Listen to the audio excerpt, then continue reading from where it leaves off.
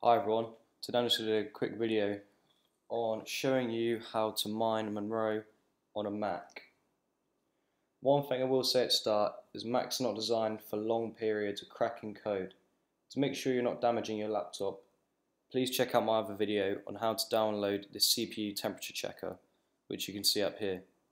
If your CPU temperature doesn't go over about 80 degrees and you don't run the program for too long, you should be alright.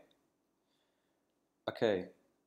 So on my other video I showed you how to download the correct version of Minegate, which will have all the wallet in it, because if you download the normal version, not the extended version, you won't have the wallet.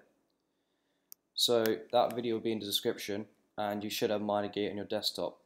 So if you're already logged in and everything, you can just open up Minegate and you'll see all these options up here. So you've got your wallet, smart miner, miner, benchmark, and achievements. If you want to mine on Monero, all you have to do is look up and down the currencies in Miner, find XMR, choose how hard you want to, how hard you want to run your computer. But the harder you run it, the more hashing rate you get. I run mine at 8, and you just literally click Start Mining.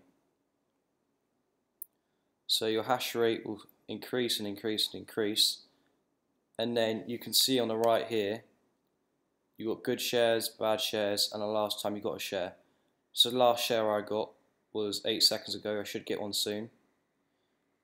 And that's the amount of shares I've got. These are my good shares, these are the bad shares. And then that is the time, that is how long ago you got your last share.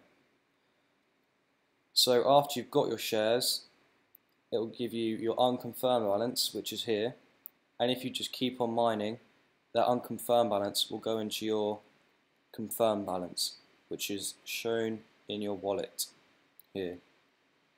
You just want to keep an eye on your CPU temperature, make sure it doesn't go above 80 degrees. If it does, just quickly stop mining, but your Mac should really keep itself below that temperature.